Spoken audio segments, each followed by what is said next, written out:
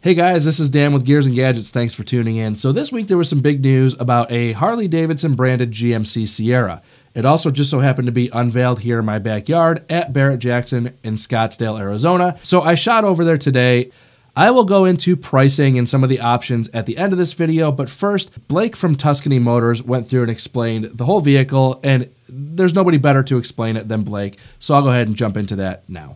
We're here with the 2020 Harley Davidson GMC. We're going to be building 250 of them for the 2020 model year. This is actually truck number 001. So some of the things that we did to make this truck become a GMC Harley Davidson edition is we took the base SLT 6.2 truck.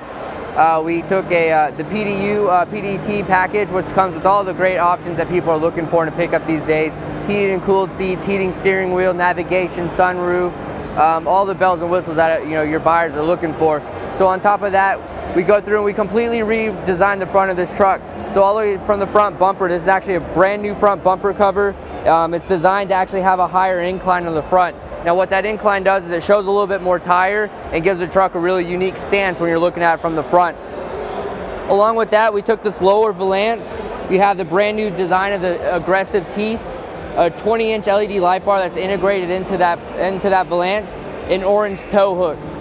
So one of the things that Tuscany and Harley wanted to do is we wanted to take the best styling designs that GMC already has and mirror them into a truck so it looks like it came from the factory. So one of those things being is the orange tow hooks like what you see on the AT4 model chassis up by GMC. We also have the Harley Davidson all new grille and grille surround. So you'll actually see that there's a Harley Davidson nameplating right here. We took a very similar style to the Denali grill, but instead of having the waterfall grill, you have actually little Harley Davidson emblems within the grill itself. Blacked out GMC logos, and personally one of my favorite things is the full hood replacement, which is active air. So this hood actually does allow airflow into the engine compartment. A lot of the guys will notice that this truck's a lot taller. And how we're able to do that is we went through and we did a BDS 6-inch suspension system. You get a full strut replacement on the front. And so what that allows you to do is that allows you to keep the factory ride geometry the same. So this truck's going to ride and drive just as well as a factory truck. You've got the 22-inch Harley Davidson Fat Boy wheels, 35-inch Nitto open country tire, custom fender flares. And then moving along onto this side, you've got the Harley Davidson embossed active air fender vent. So we took the factory fender vent and threw it away and we actually made an active air one. So it is actually a functional vent to work with the full functional hood. The interior, you've got the black piano insert pieces, the Harley Davidson CVO inspired black and orange diamond stitch seating, Harley Davidson embossed into the back of the seat. Sitting in the interior, there's a lot of little details that you're going to notice, one being the piano black interior, along with the numbered edition placard right here with the Harley Davidson bar and shield. So this truck right here is actually number 1. It's going to a dealership in California. It's actually Borjan GMC and Paso Robles. You get the billet pedals and the Harley Davidson stainless steel gauges. One of my favorite features, which is something that a lot of people don't pay attention to, is the tonneau cover. Rather than just buying your off-the-shelf tonneau cover, we actually have a Harley Davidson DBOSS logo on the top of the tonneau cover. So everywhere around this truck, you're going to find Harley Davidson, little bits and pieces. We actually integrated this Harley Davidson placard into the back of the truck, and it actually works with that multi-function tailgate, which is everything that GMC buyers love, that tailgate. And being able to make this piece work with that technology was really important to GMC and also to us. So that, along with the back rear bumper and the Harley Davidson ceramic black and orange tips, this truck is really not even a factory truck by the time we're done with it. We've changed so much parts and pieces on it. It's been a very exciting project. It took us about a year and a half of design and development. We're only building 250 of them, and they'll be available on dealers' lots starting late February, early March.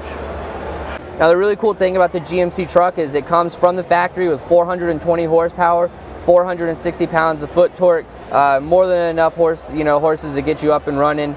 You're going to have no trouble pulling your trailer, put a CVO on the back and drive up to Sturgis and have a great time. It's been a fantastic product. Harley's been a great company to work with, and we're really excited and we can't wait to see these things driving up and down the road every day. So thank you very much to Blake from Tuscany Motors for that explanation. I certainly couldn't have done it any better. So what I would like to do is go into the color options. It will come in a Summit White, Satin Steel Metallic, and Onyx Black color, which you saw in the video here. The truck is sitting on 22-inch Harley Davidson branded Fat Boy styled aluminum wheels. Those wheels look really awesome in person. The video doesn't even do them justice. They look really great.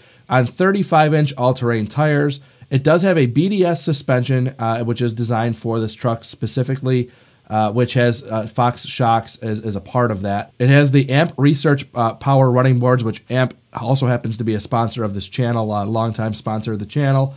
Not related to this video, but just a little shout out to AMP Research. And one of the nicest features, in my opinion, is this Harley Davidson branded grille. I think it just redefines the entire look of the front of this truck in a very, very positive way. These newer trucks, the newer GM trucks, I'm not totally sold on the front ends, and I think that this Harley Davidson branded GMC Sierra fixes everything that I don't hate it, but the things that I don't totally love about it. This whole front end is absolutely beautiful. And yes, you have Harley Davidson branding everywhere. The badging is everywhere, but it is very well done. It's not over the top in my opinion. I think it looks great. The stitching on the seats is beautiful, very much CVO-inspired interior design. It is definitely a premium interior. It's absolutely beautiful. Now, they wanted to show me there's a specific startup of the gauges, but unfortunately the truck, as a demo on the floor there at Barrett-Jackson, the battery was dead. It's just part of how these events go. The batteries drain, and unfortunately, I was on a time crunch, couldn't get the battery charged up. So I wasn't able to demonstrate the gauges, but they promised me that they were impressive. I believe it. So with that being said, what is the price of this truck? It's not for the faint of heart. It is $94,995 is the MSRP. That's a lot of money. Now, do I think the truck is worth it for somebody who's willing to spend that kind of money on a truck?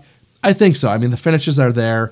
There's not a lot of performance upgrades with the motor or anything like that. So that's one thing, if I had to have any critique to this truck, it'd be nice if it was supercharged or had a little bit more performance aspects to it. But is the Harley customer looking for that? I'm not too sure. I'm also not 100% sure if the old Ford F-150s had a lot of performance mods. So let me know what you guys think about that in the comments down below.